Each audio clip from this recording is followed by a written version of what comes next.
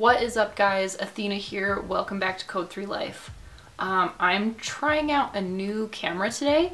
I actually borrowed it from my friend, so I'm not just using my smartphone. Because for a project that I have coming up here soon, I wanted a nicer camera. So I've got 2 interviews coming up in the next 2 weeks, like one right after the other. So I was thinking like, hey, I want to do a reaction video just before I dive into that. Just because I'm not going to be, doing reaction videos for the next couple weeks. But I was just like not feeling it today. And I have told you guys before, like I'm not going to try and force not fantastic content when I don't feel like I can do it. So I'm not going to.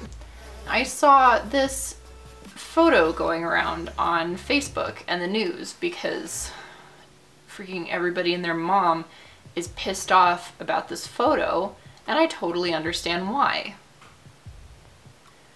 So this photo was taken of a fire truck going emergent to a call, and they were trying to get through an intersection, and according to witnesses, this lady was walking across the crosswalk, and instead of stopping and yielding the way you really should, she took her sweet fucking time, and then as she walked in front of the fire truck, she flipped them off, as you can see.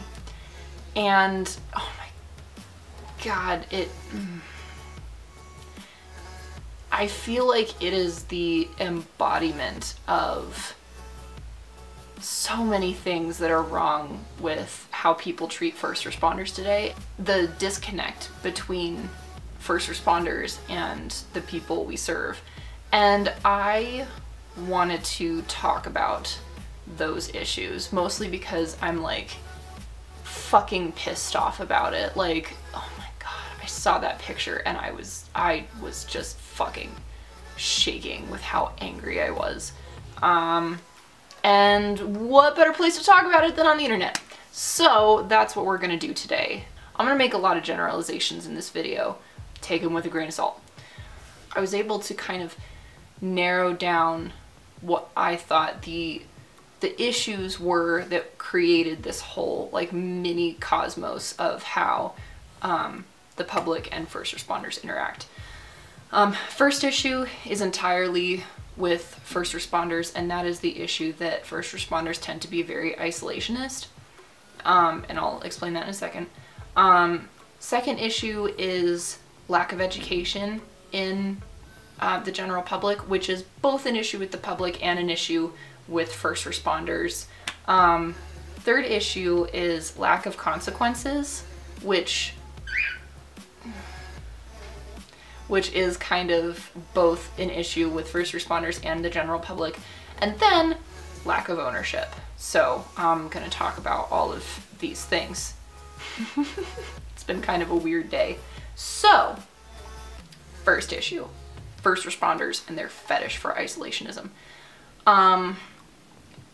In many ways, the way that first responders, and in this particular sense, I'm talking mostly EMS and not so much fire and police, the way that we kind of deal with the fact that our job is fucking hard, we're constantly disrespected, we are, paid less, mistreated by our leaders, like it's a general shit show. One of the ways we deal with this is through martyr complexes. So like, it's okay, we can take it because, we're heroes and we will fucking, lay down on the barbed wire for you guys. Because to us, that makes us feel like all of the suffering we experience has a purpose and a meaning. And so we isolate ourselves from the general public, and, we make secret Facebook groups that, no one else is allowed into, and we have our inside jokes, and if someone, disrespects us or doesn't understand us, it's, well, because they just don't fucking get it, which is kind of true. But, like, do you kind of see what I'm saying? Like, we choose to distance ourselves from the public, and frankly, sometimes from each other, to keep ourselves from getting hurt. And that is a real issue, because people don't want to take the time to sit with the public and teach them CPR and explain to them what our job means. And really take time to share that part of ourselves with people, because people like first responders, especially EMS, have been hurt so many times by patients, general public, leadership, each other, that we just don't want to open ourselves up. And I think that that's a huge issue that we as first responders need to deal with. Go to fucking therapy and seek the help that you need. That's how you fix that first one. Second one is lack of education. Most people in the general public, their only education on what EMS does is through TV and movies. And so it's no fucking wonder that they're so fucking stupid when it comes to this sort of thing. It's no wonder that they think that CPR can bring everybody back. It's no wonder that, you know, they call us fucking ambulance drivers because that's what the news calls us. That's what media calls us. It's no wonder that they have no fucking clue what we actually do, because all of the media that is produced about first responders is consumed almost entirely by first responders. This is mostly theory. I don't actually have the numbers to back this up, but I'm pretty confident. Do you know who the biggest consumers of the TV shows Cops and Live PD are? EMS and firefighters. All we fucking do at fire stations is watch The Office and Live PD when we're not running calls. We need to make sure that people are getting educated in what EMS does in more than just pop culture, but also we should make our pop culture more educational, because unfortunately pop culture in movies and TV is like most of people's life experience. They know things to be true because they saw them on TV and in movies. And that's part of why I started my channel, because I want people to understand that this isn't accurate. You can't depend on movies and TV shows to provide accurate information about what fire, police, EMS, and hospital people do. Hospital folk. And I personally think that this is like an actual serious semi-political issue, because if you've got the general public who's solely being educated by fiction because they're unable or unwilling to educate themselves elsewhere, we need to make that fiction realistic. I know that sounds stupid, but there it is. We need to have community classes on CPR. We need to have ways that the public can interact with us and learn about what we do in a way that isn't when we're showing up to their house. Because yeah, that's a really accurate representation of how EMS works, but it's not effective because people are emotional and all they remember, all they tell their friends is either the really good or the really bad. And that's no way to educate.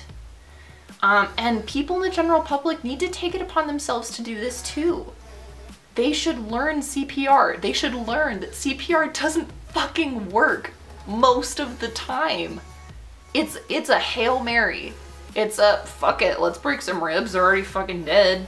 It is not a catch-all. CPR does not always work. It almost never works, actually, even when you're a trained professional and have other things you can use. People who have opinions on EMS should educate themselves on EMS. Because this fucking lady who's flipping off a fire truck as they're going emergent probably thinks that whatever is happening on the other end of that call is not as important as what she's going through. People have no perspective.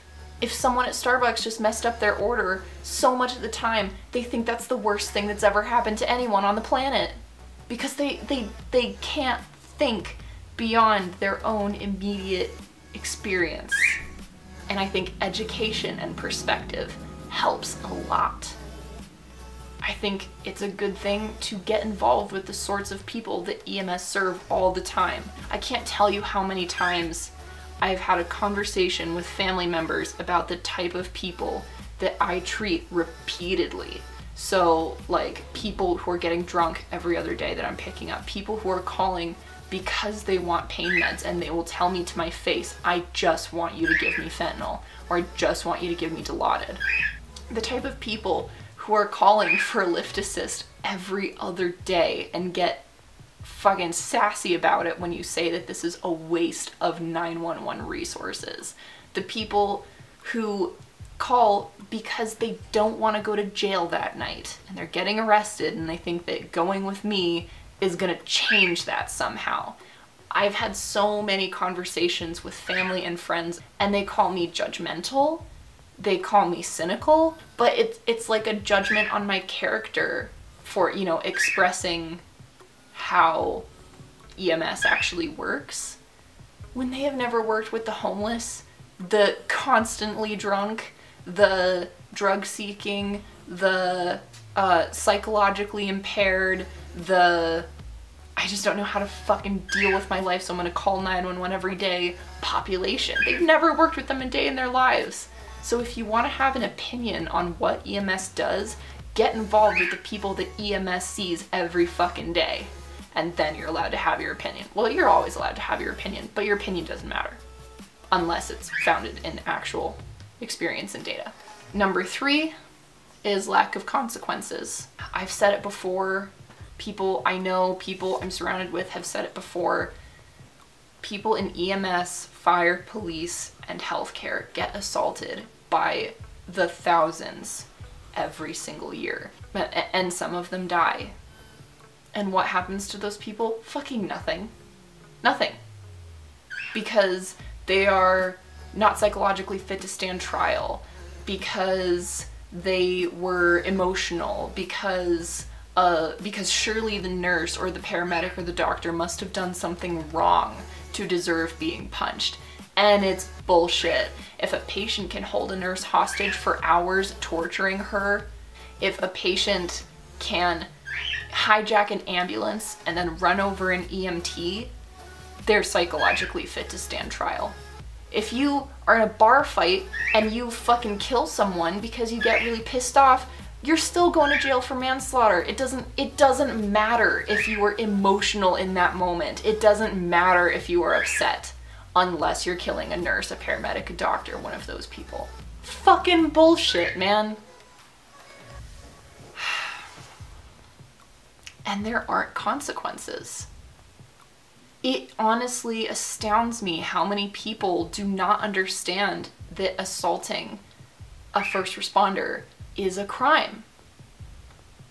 Why would it not occur to them that this is a crime? I don't know, but we need to make consequences. It's only in a couple systems, only in a couple hospitals where they put up posters that say it is a crime to assault these people. Please be respectful in your words and please refrain from violence or you will be arrested and or removed from the hospital. That's not something that we're telling people. It's not something we're enforcing. In some systems and hospitals, you can lose your job for reporting being assaulted by a patient. Why? I don't understand. And like preventing her walking across the fucking sidewalk and flipping off a firefighter, why is that not a crime? Why is it not a crime to prevent a first responder from responding to an emergency?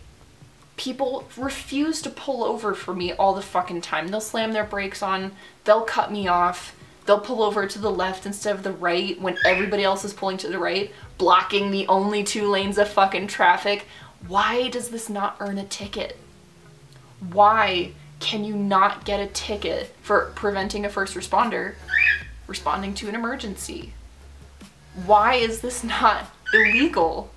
In some places it is, but is it enforced? Fucking no. If someone got pulled over for pulling to the left instead of the right, okay, this is a very emotionally charged topic and I would really appreciate if you could be quiet. No? Cool. Anyway,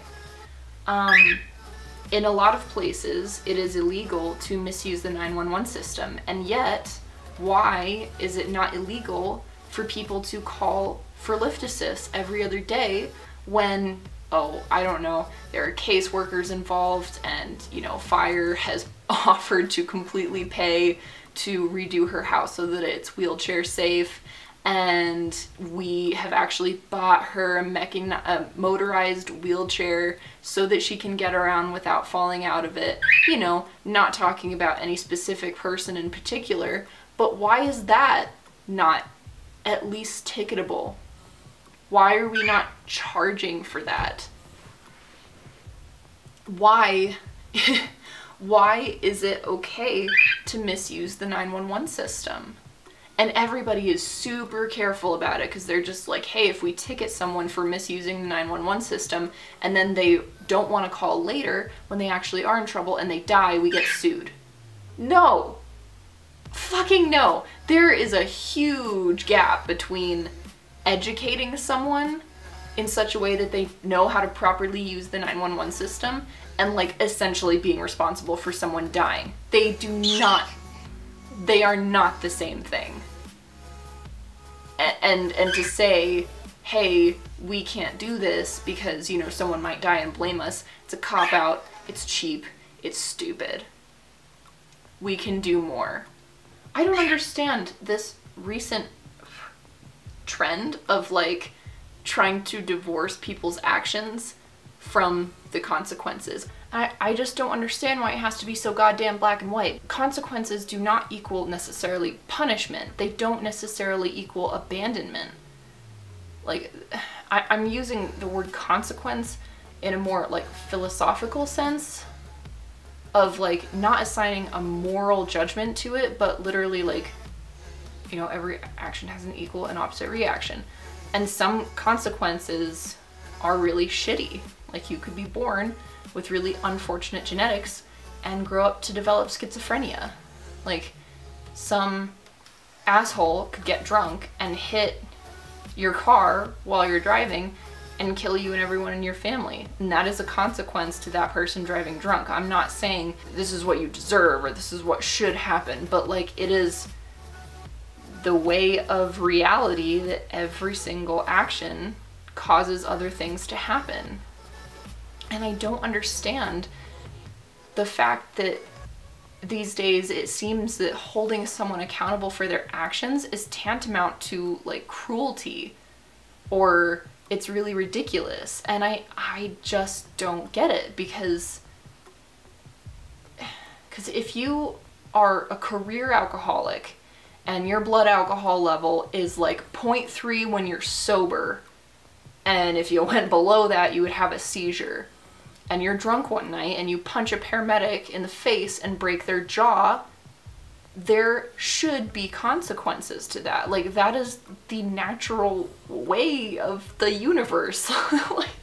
And yet it seems like holding someone accountable for their actions makes people come out of the woodwork and be like, well, it's the system that broke them, and it's, you know, it's everyone else's fault that they wouldn't help them. I don't believe that things in a person's past justify the way they hurt others.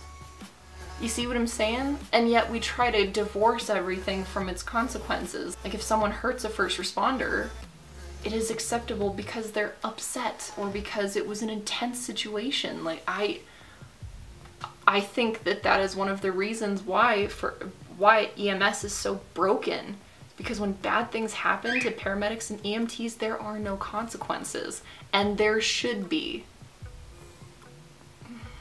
This to me is not that complicated, but apparently it is to a lot of other people. The last issue is ownership. Very much tied into consequences, but I think it's a more like internal thing. You own your actions and you own the consequences of your actions. I'm not really sure how to phrase this, so I'll just tell you an example.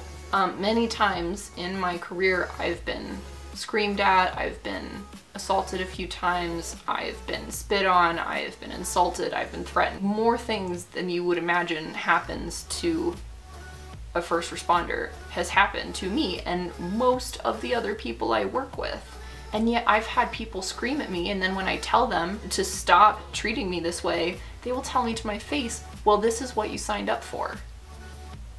How fucking insane is that? It almost feels like ownership for people's actions is like a punishment, or it's just so uncomfortable that people can't take it, so they will blame everything else. They'll blame the system. They will blame the person in EMS for going into this field because this is what you signed up for. I'm not really sure how to explain it past the fact that when you do shit, Hey, baby. But when you do shit, it affects other people, and you are somewhat responsible for that.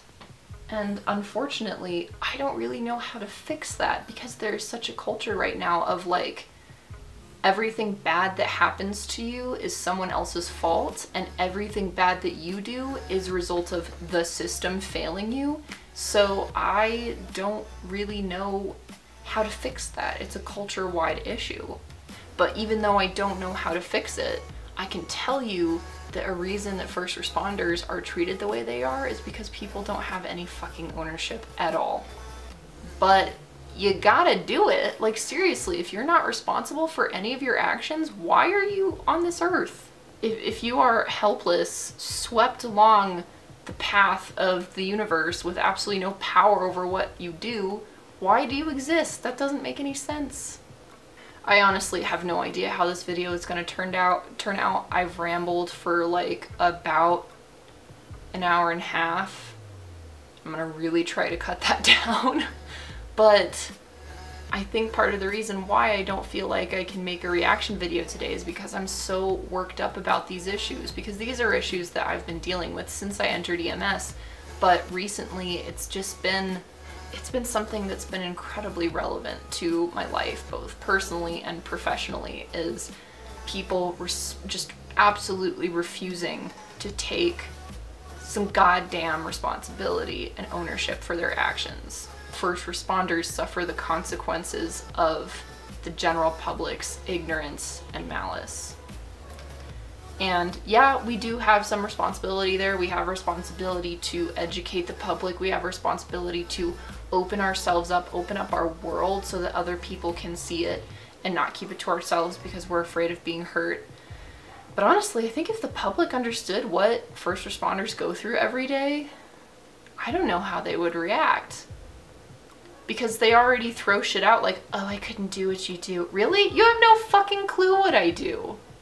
All you do is watch TV and movies that are just so fucking off the chain insane. And that's how the public gets educated. I hope this was at least somewhat coherent, because I've got so many thoughts on this, but I don't really know how to put them together in a way that makes sense and is like mostly unoffensive, because like I said, apparently holding people responsible for their actions even when they've had a tough life is like the worst fucking thing that someone can say. Anyway, well, Gus made an appearance in this video often, so here's the kitty.